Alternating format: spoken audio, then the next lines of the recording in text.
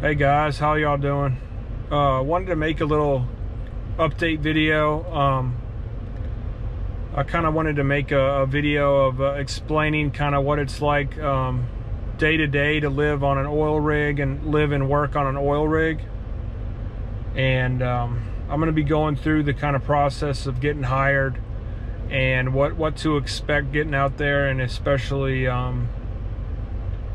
just kind of what to expect. I know right now it's a really bad time to be working in the oil and gas industry. Today I think oil hit in the negatives, and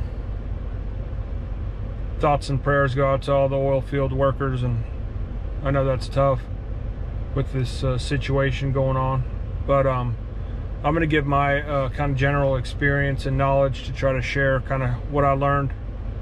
I'm actually not currently working out there at the moment. I worked there last year and learned a lot, but I got laid off, but it wasn't due to this current situation. It was actually due to an injury, and I'll be making another video on that later. So what to expect? I had no prior experience working. I knew one guy that was pretty high up that actually got in contact with him, went over my resume, and he kind of got me my foot in the door. But the first step was I got hired by a contractor, and it was for a pretty big company, a well-known company, but I was working through a contractor through them. So I got the phone call, had a phone interview with one of the higher up guys at the big company. I got all those phone calls, phone interviews, got done with those. Then the contractor contacted me, got that all set up, and then I was supposed to get my certifications and certification cards and training. And the contractor I was working for told me to go to Houston for supposed to be a 2-day, 8-hour training to get fully certified to work out there. It would be the H2S certification, trenching, a couple other ones, general OSHA, general certifications. I actually went down to Houston and went into a classroom, filled out some paperwork, and then the gentleman at the training took me out of the classroom, handed me my certifications, and I was on my way. I didn't get any training. I watched maybe a 3-minute video, but that was from the beginning. That was not a very good starting point because I didn't get properly trained as I should have. I contacted the contractor, let him know what happened. They said that wasn't right. I was going to get trained in Odessa once I got up there, and I was currently in Houston, and that's about 8 to 10 hours up to Midland, Odessa. I was like, okay, that's fine, as long as I get trained. So then they said I'll get trained up in Odessa.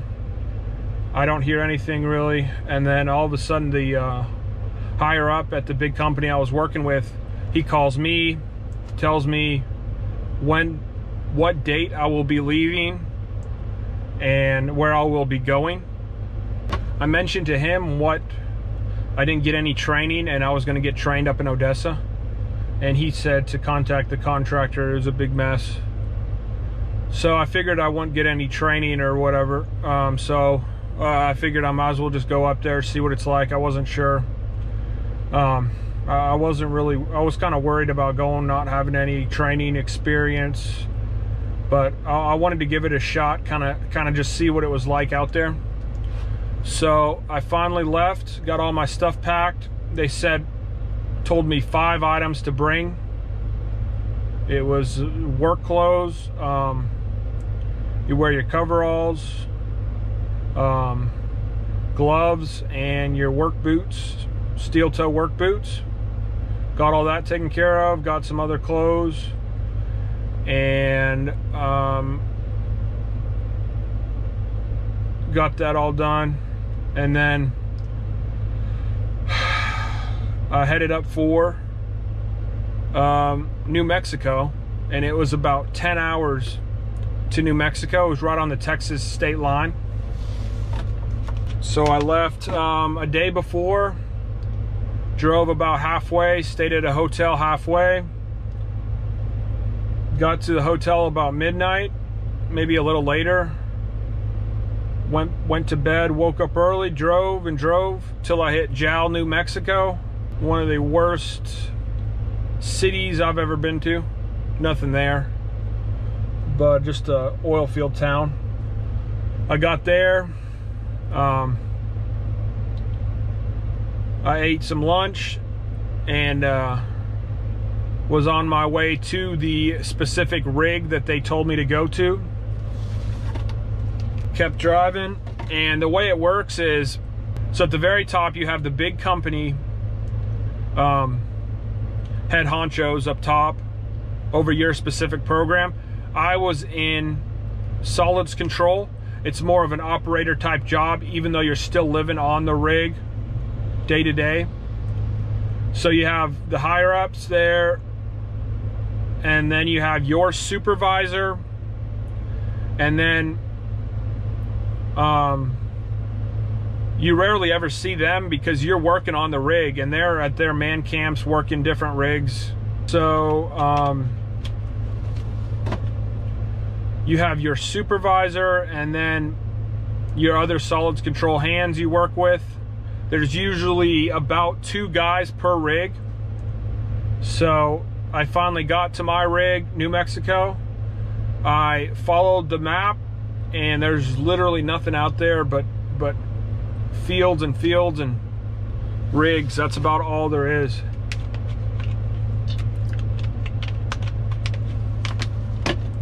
I finally got there. I pull up to the location, and you're going to be driving on a lease road to the actual rig, which is a huge property with roads winding through. There could be multiple rigs.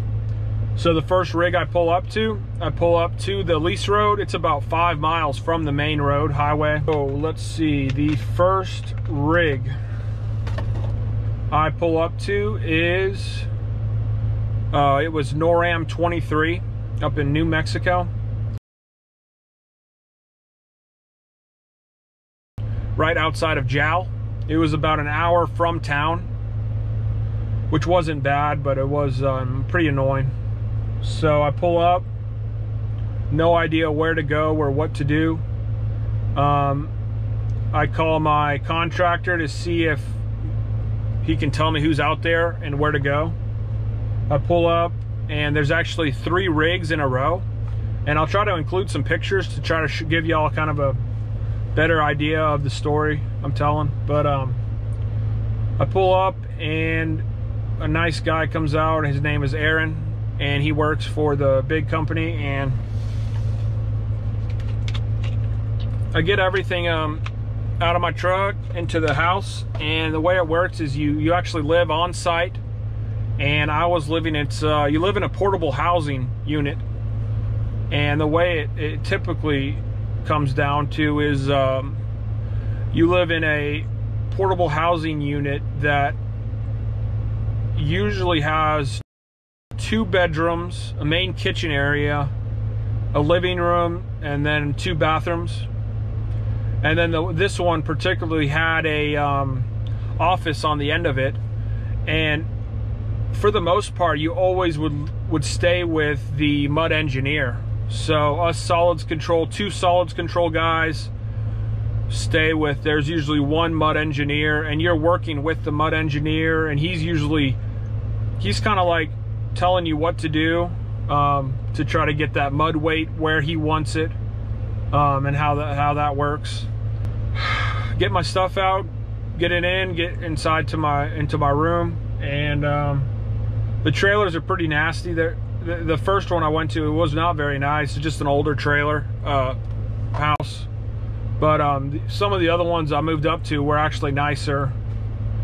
So I get there and I actually just go outside with Aaron, and he just shows me around, shows me what it's like out there. He took me to the backyard, showed me that the equipment that I would be working with, the excavator. It was actually a front loader at that rig. They had instead of a usual setup with an excavator scooping out of the bins, they actually had a front loader scooping out, and then you would scoop into a portable bin on the side. So it was a little different setup than the normal setup. But he shows me around, and then from there I got my schedule kind of mixed up because you were supposed to be working with the day guy and the night guy. I ended up working with mainly the night guy.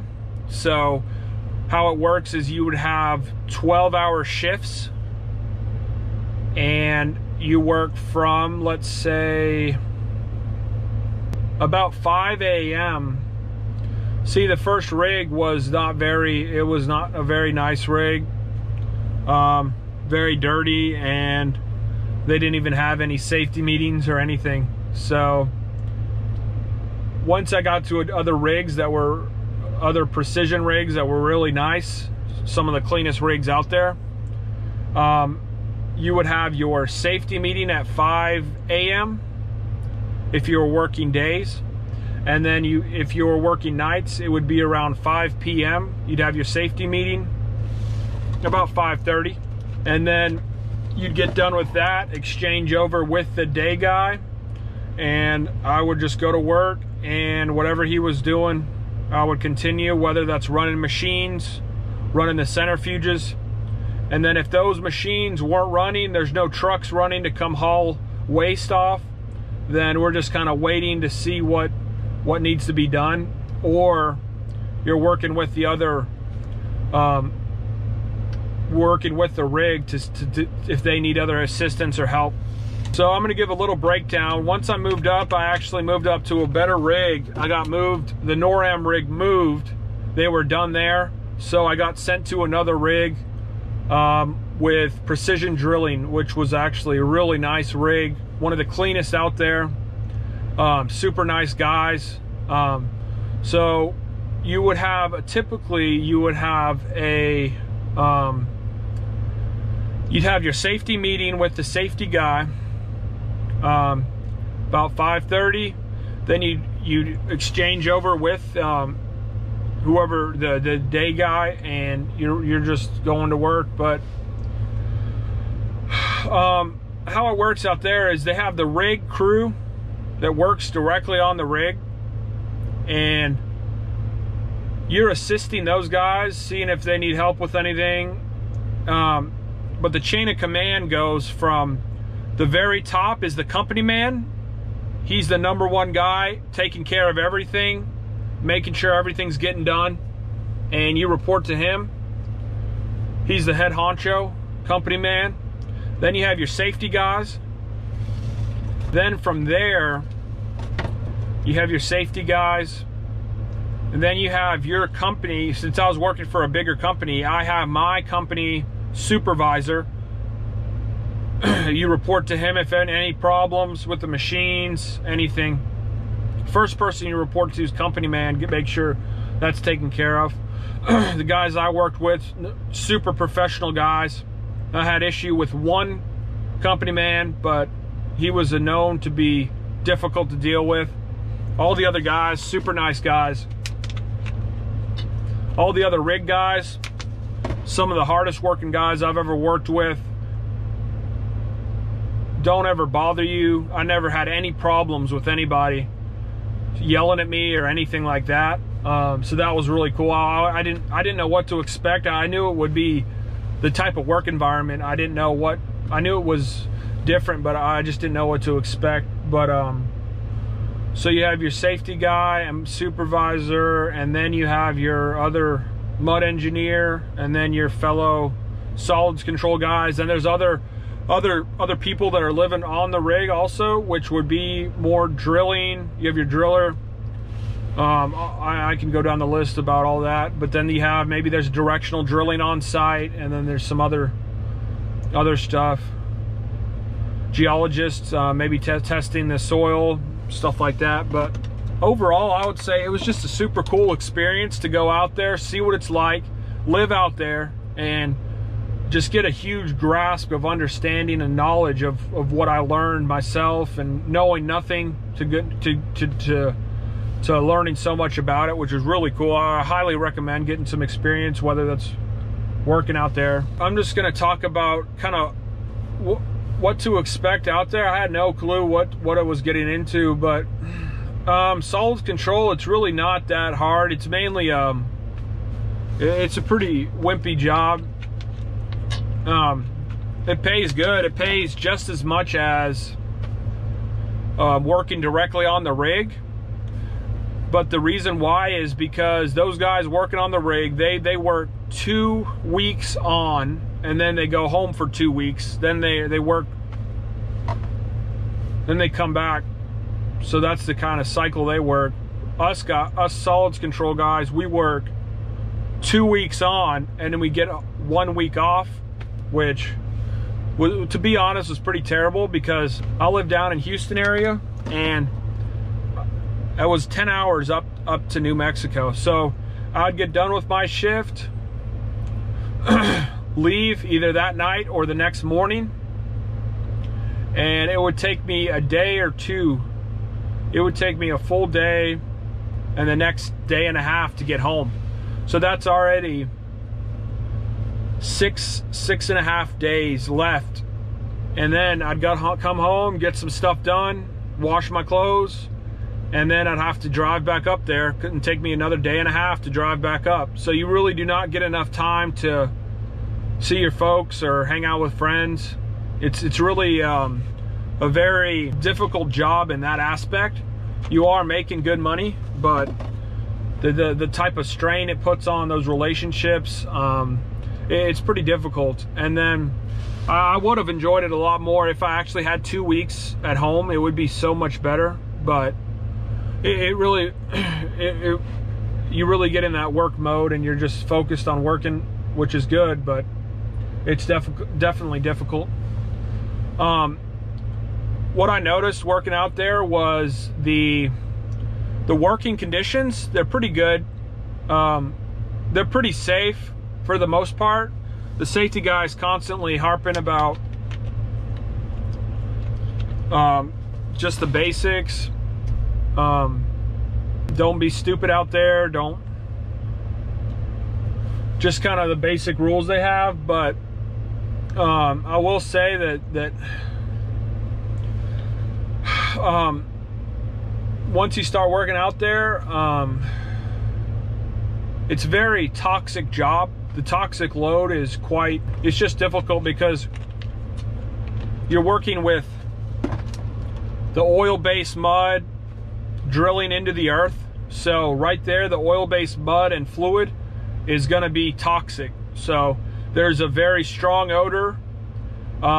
There's very strong, just a very strong odor. And then the one guy, I forgot what it would be, one of the guys that work on the rig, he'd be mixing chemicals into the mud, and he's mixing very toxic chemicals into the mud, which can be breathed in.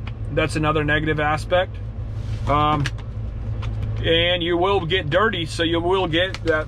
Whenever I'm servicing the centrifuge, I will get oil-based mud, spraying it with a pressure washer, trying to clean the centrifuge. That shit sprays all over you. So that's not the healthiest.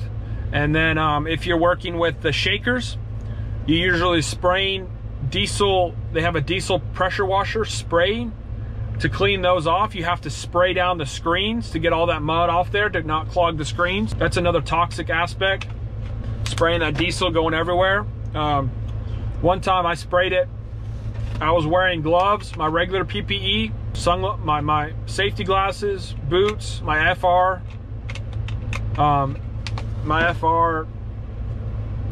uniform, and my gloves, and I would be spraying that diesel, and it soaked through my gloves, and I actually had a skin reaction from the diesel.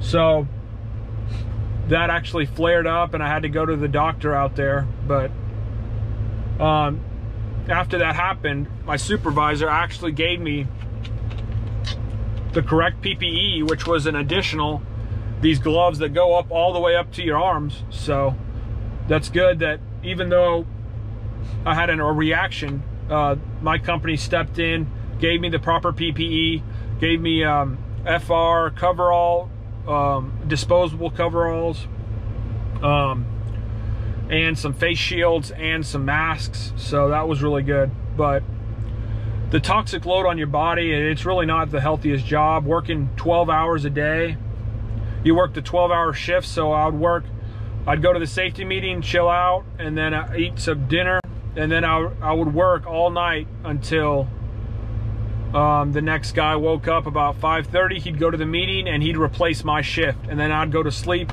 all day. You'd work 12-hour days, and then you'd be either on days or nights. And then I would work 2 weeks on days, go home, come back, and then I'd work 12-hour nights, and it's supposed to just alternate that way. I liked working nights because there wasn't a ton going on, but the days are a lot more normal, and you actually goes by faster, I think, working during the day. Then the nights just drag out. But there's some general knowledge working on an oil rig day to day, what it's like out there. I know it's a tough time trying to get a work out there. There's nothing going on. It's just bad time right now. Hopefully it'll get taken care of. Hopefully the situation will get better. But let me know if you have any questions, and I would love to just talk about more. I'm going to include some pictures and videos of what I saw out there and what it was like. It was super cool experience. I'm so glad I did it, and I'd hope you get the chance to even try it out, give it a go. I hope y'all are staying safe and healthy, and thanks for watching this video. See ya. I found my fear in the ashes of this town as it burned, when the smoke entered my lungs, suffocated on lessons I learned, made it out.